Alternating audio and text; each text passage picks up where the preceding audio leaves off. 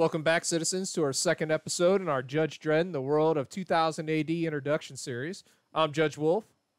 And I'm Severian. And today we'll be talking about equipment and requisition.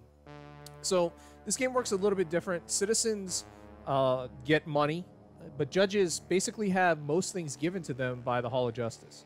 So something to consider when playing this game, no matter what, is most individuals in Judge Dredd's world are actually unemployed and receive welfare, and that's it. In fact, the game specifically states that most characters would not even have a monthly stipend. All that money would be going to their food and their housing. So instead of a monthly stipend for a job, because 90% of the people are unemployed, everything is based on your reputation.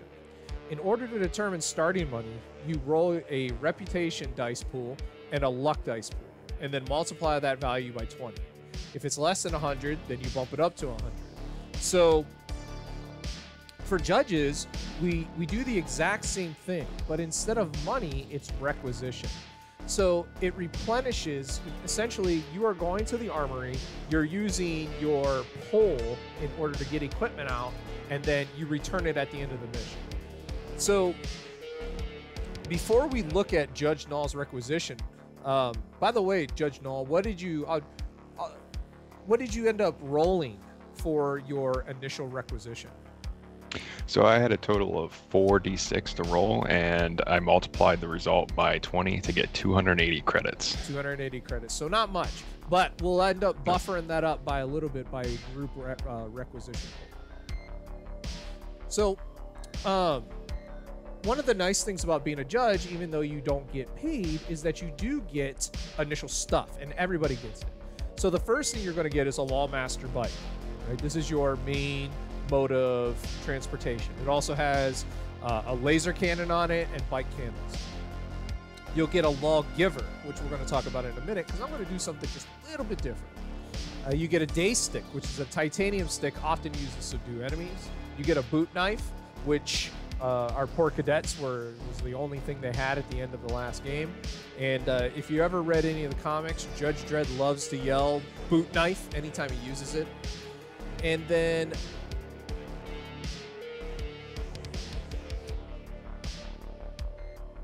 we have, I just looked at my morph box and I had it on morph. I wonder if my voice has been different the entire time. Huh. Anyways, that'll be funny if it was. I think it was. Oh, man. Okay. Anyways. Morphox. Great program, by the way. Shout out to Morphox. So another thing you can get is your handcuffs, and then you get what's called a birdie, which is a lie detector. And then finally you get your uniform and helmet. The helmet has a radio and a respirator. So the most common thing that judges spend a requisition on are extra investigation devices and extra ammo for their Lawgiver. Or if they're skilled using rifles, they might get a Law Rod, or if they're skilled using shotguns, they might get a stump gun. So I want to talk about the Lawgiver real quick. In the game that we were playing before, I believe the year we were using was 2130. At the time, the Lawgiver Mark II was in service, and Judge Null, what was your favorite setting on that guy? Say again? The stun, right? You got really quiet there for some reason too. Yeah, definitely the stun, right? Most of the characters like to use that stun. Well, we're moving back to 2099 when the Lawgiver Mark I was in service. So the Lawgiver Mark I does not have a stun setting. And so I actually contacted one of the authors of this book, not Judge Dredd, but the RPG manager, and asked him what he thought. Like, should I just, break the rules and give you guys Mark IIs or what? So what we kind of discussed is that you four, are going to get a special R&D model of the Mark I. So we'll call it the Mark 1B. The Mark 1B will have all of the standard Mark I stuff. It's not fully automatic, okay? You can't fire stun grenades from it. But it'll have a stun setting. And I was trying to figure out what to do to kind of make it a little bit different. And so what it'll be, since it's a prototype weapon, is that it'll follow all the Mark 1 rules and it'll have the stun setting, but if you roll 111 on your attack roll, you're basically going to suffer from the booby track shock value, which is 2d6 electricity, and you drop the weapon. Well, I look forward to rolling 3 ones the first time I fire it. Yeah, absolutely, right? And I don't know if your mic got far away from your mouth or if you adjusted some of your settings, but you got quiet. I have you bumped up a little bit on the NDI source, but you are a little bit quiet, even in my headphones. I'm not sure. I didn't change there, anything. Now you're good. I don't know. It must have just been where the mic was. Maybe I have a short in my mic. So, aside from, and I can't wait for you to roll 111s on that too. Yeah, I'm sure definitely somebody will. So there's also group requisition. This is based on the reputation of the organization, which in turn is based on the size. So for judges, we're going to use the local group. In other words, the justice system is massive in this world, but you won't have access to, what was it? It was some ridiculous value for these inner city units. So you will not have a reputation of 130 and a requisition cap of 5,300. I'm sorry.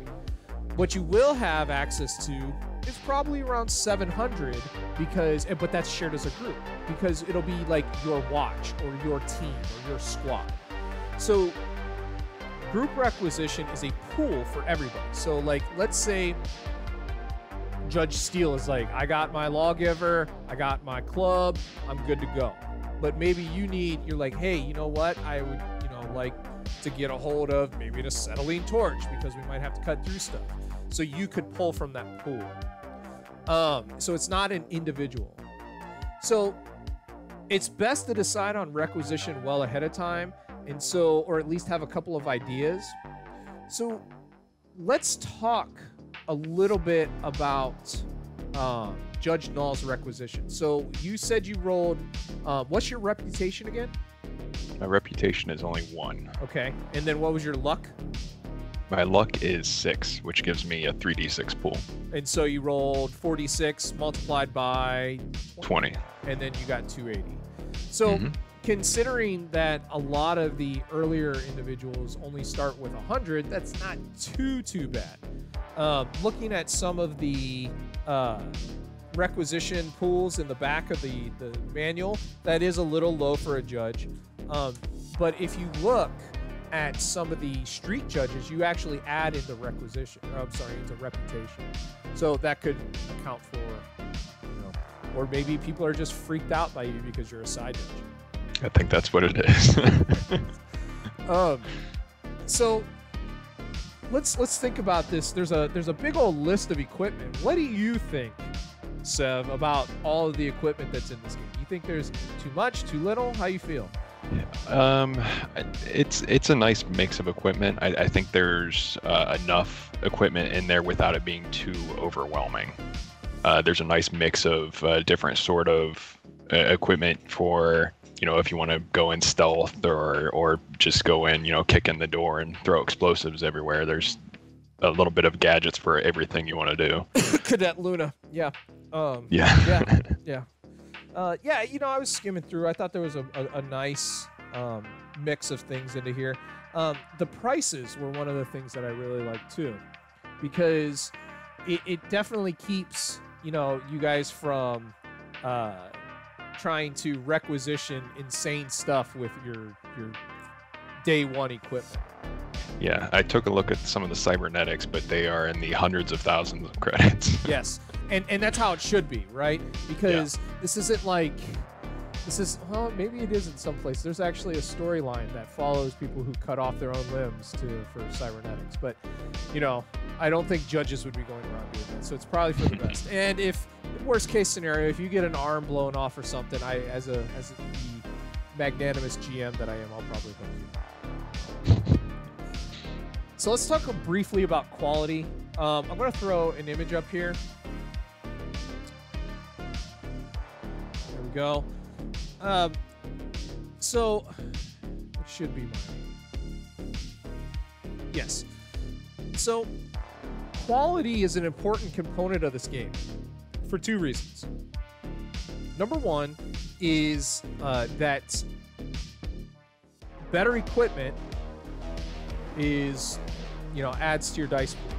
But this also means that you can use improvised equipment as well. So basically the way that it works is if you don't have the piece of equipment that is necessary to do a roll, you're not allowed to do the roll. You can't shoot a gun if you don't have a gun. Now, you can cobble things together, but that would be improvised. And what improvised does is it takes dice away. So you can still do the roll, but it's not going to be nearly as high end. So for example, let's say you were stuck in an asylum somewhere where there's a bunch of people who are wanting to eat you. Maybe you could cobble together a bow, right? It's not going to be great, but it'll work. As time goes by, you might pick up equipment that's better and great. And what this does is this can add to either your defense dice pool, like in armor. It could add to your shooting dice pool, or your computer dice pool, or your interrogation dice pool.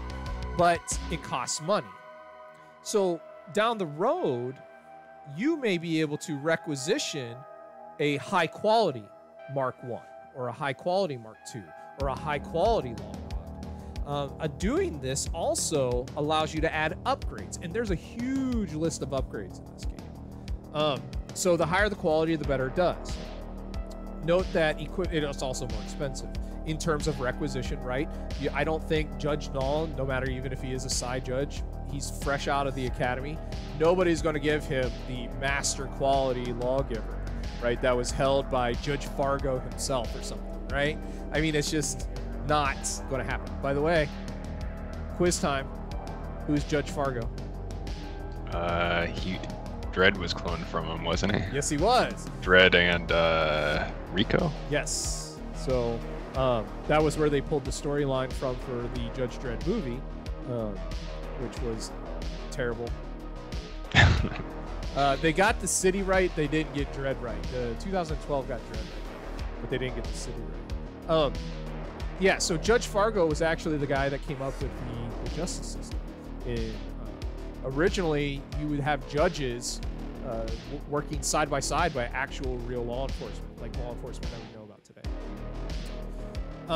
So equipment in this game is available to some people. Some of it's legal, some of it's restricted, so you can get it, but it is not easy to get a hold of. It might only be usable in certain places. For example, smoking. Smoking is legal-ish. It would be a restricted item. Why? Because you can't smoke in your own home. It's bad for you. But you can go to the smokatorium and smoke. Proscribed items are those that are banned by the Justice Department. These are going to fall underneath things like drugs. You have military equipment, which is not allowable to the normal citizen, but city defense, or block sit defense, and even some of the personal security detachments are allowed. And then you have the judicial system, which is only judges. Equipment itself is broken up into general gear, services, and food, which you won't need to really worry about as judges. That kind of thing's given to you. Weapons, armor, the customization of the equipment, drugs, cybernetics, and vehicles.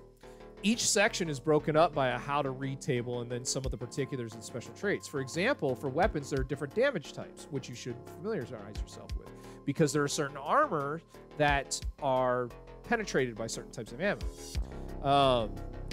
It's definitely a benefit to read the information on your weapons and equipment. So after the charts, or in some of the cases before the charts, there's little blurbs on the different equipment, what it looks like, what it's used for, so on and so forth. And sometimes there's information. For example, the lawgiver, if you run out of specific types of ammunition, you can spend a luck die to get a round of that type of ammo.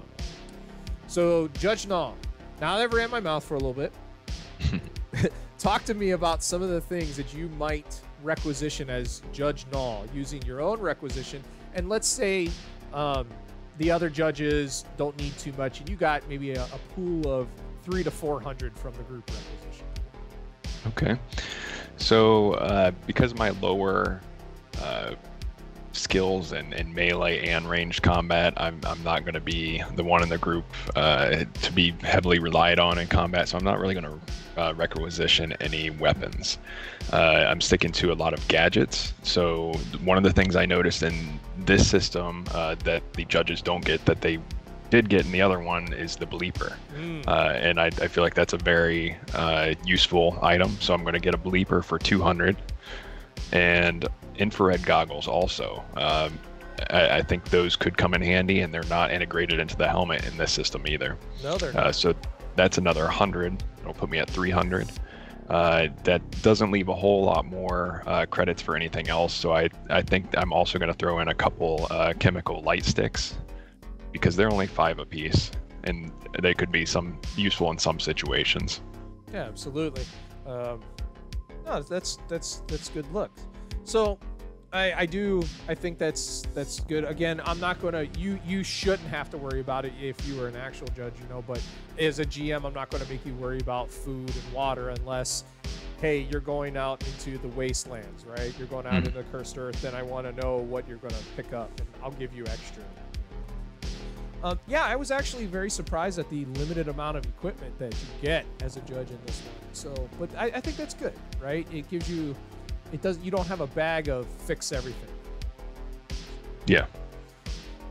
So that pretty much is it for equipment. I would like to note that as much as I'm like, oh God, I love this book, right? There is something I'm not too fond of. The vehicles are handled in the section of equipment, and the roles are handled there. And it's really simplistic. For some reason, I've always been let's get in a vehicle and go, you know, mow some guys down. But it's not in there. It's very small, and it just has to mostly to do with turns and so on and so forth. One last note about equipment is that equipment at its base provides the ability to do something. Again, like I said, you can do a scan, shoot a gun. Improvised removes dice, but you can still do it. And this is one of the reasons why it's important for you not to worry too much about high quality equipment at the beginning, because this adds to your base dice pool, which means it's governed by your max initial dice pool. So in the next video, we're going to talk a little bit about dice rolls outside of combat. I'm not sure when that's going to happen, but it's going to be here very soon before our initial game into Judge Dredd in the world of 2000 AD. So until then, this is Judge Wolf. And Severian. And we'll see you out on the street, citizens.